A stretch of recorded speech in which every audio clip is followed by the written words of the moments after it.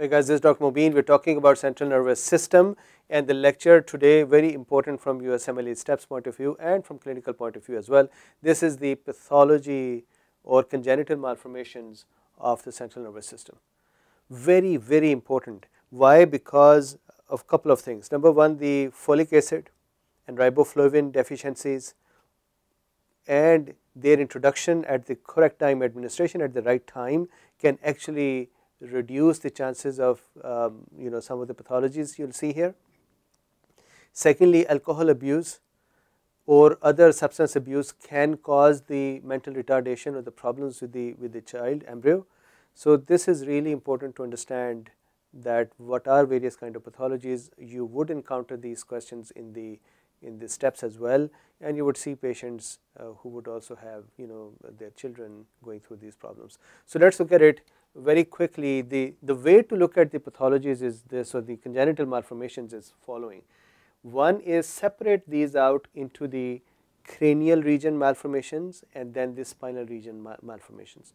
So the cranial region over here, anencephaly, absence of the cerebral cortexes or the brain area, cranium bifidum, Arnold-Chiari malformation, Dandy Walker, hydrocephalus, holoprosencephaly, all of these are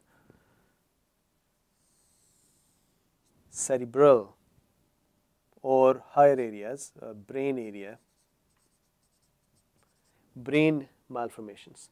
And then spina bifida are the spinal cord. That is one way of looking at it.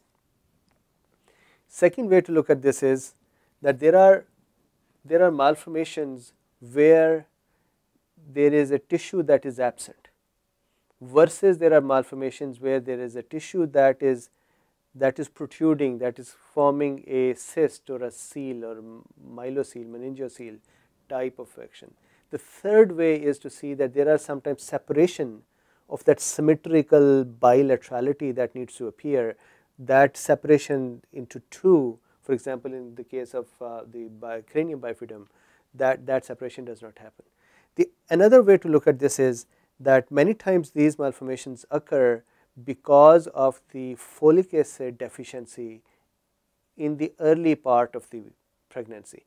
Remember that the brain development, as we were doing, it starts at the 3rd week, and within 2 or 3 weeks the whole structure is formed. So then it keeps developing till the 8th month, and then after till 1 year for the myelination, and then the connections keep developing till the adolescence. But the initial 1 or 2 months, if the mother is abusing alcohol, or she has substance abuse problem, or she's smoking, and in addition to that maybe she's taking some medicines that are teratogenic, on top of that, if there is a problem with the folic acid or vitamin deficiency, these things can happen. So administration of folic acid at the right time is really, really important. Normally you start a woman who is planning to become pregnant, you start her on the folic acid and the vitamins before even she becomes pregnant, and then continue on during the pregnancy, especially in the initial months. So keep these kind of things in your mind when you're thinking about the malformations and the effects of those. So now let's start. First of all is the anencephaly. Anencephaly, as we were talking about it in our previous 2 lectures as well, it occurs because of the lack of closure of the cranial neuropore. So if I make the neural tube here, this is the neural tube. Neural tube has during the development, it has a caudal neuropore that is open, and then it has a cranial neuropore that is open. Remember, through these neuropores, the CSF is actually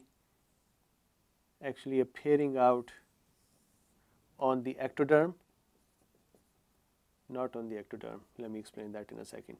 Here is the ectoderm. So if you take a bowl, take a half balloon or half sphere or half ball, put it here. So that would be the amniotic cavity. So if I draw that here again, this is the ectoderm. On top of the ectoderm is the amniotic cavity. So here is the neuropore. Neuropore is a communication of the neural tube up in the amniotic cavity.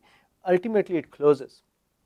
But when it does not close, what happens is alpha fetoproteins, which are part of the CSF, and the acetylcholine esterase enzyme, which is also part of the CSF, they both spill out into the amniotic cavity, and AFP actually then appears in the mother's serum as well.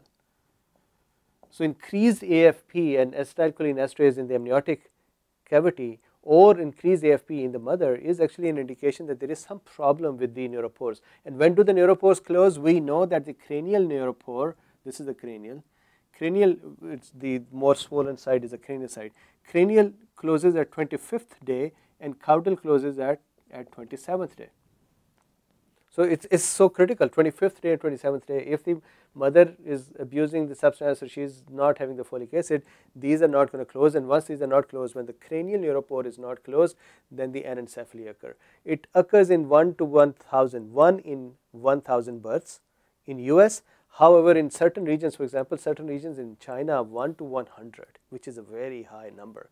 1 to 100 numbers for the anencephaly. The embryo, the born child would have a frog-like appearance, and the facial area and the brain area is really flattened and there is no brain in there. So that is the anencephaly.